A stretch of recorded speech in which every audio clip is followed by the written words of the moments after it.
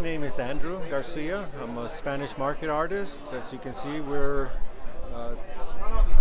currently going through our 2018 Spanish market.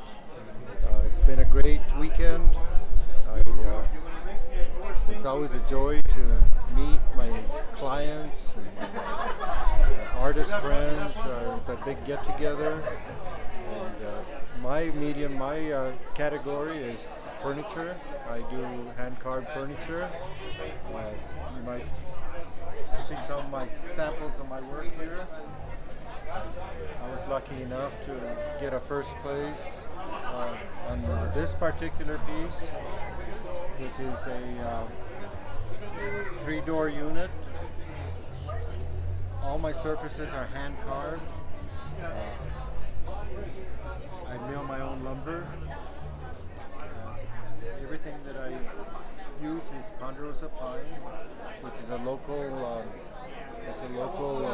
wood up from northern New Mexico. I'm from the Peñasco area. I was born and raised there.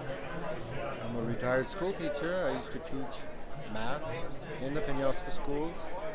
I've been doing this type of work for approximately 20 years. How much time do you spend on a piece like this? I work full-time now on a daily basis on my pieces. Sample would be about a 3-month project. Some of my pieces would take 5-6 months, but on average we measure it, we gauge it with months. People are always asking, how many hours did it take? And I have to answer, it's not hours, it's months, weeks. It's very time consuming, but it's also very enjoyable. I do it because I love it. It's a great pastime. I'm a retired school teacher, like I said, so this gives me something that I can do and that I love to do. How did you get started?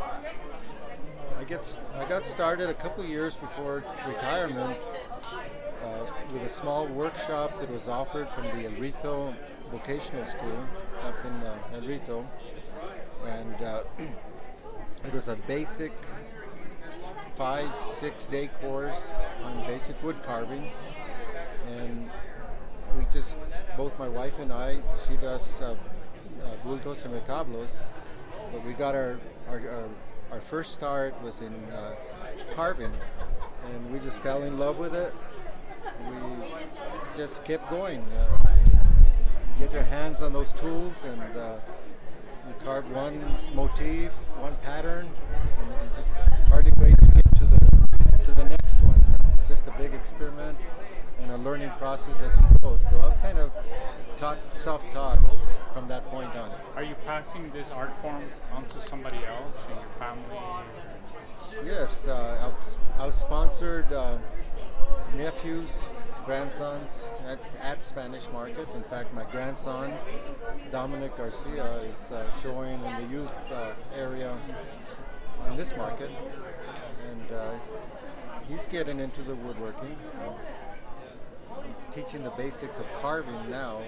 He's good at the construction. He's learned about the mortise and tenon joinery, and from here on we'll start working on carving.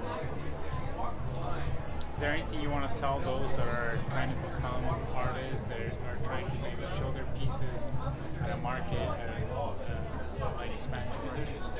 I always say, if you love doing it, do your best on every single piece. Don't cut corners.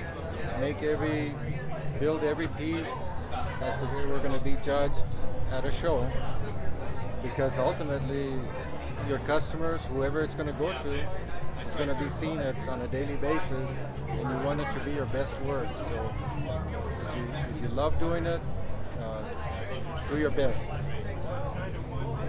Thank you very much. Do you have a quote? I don't know, I started rambling after a while.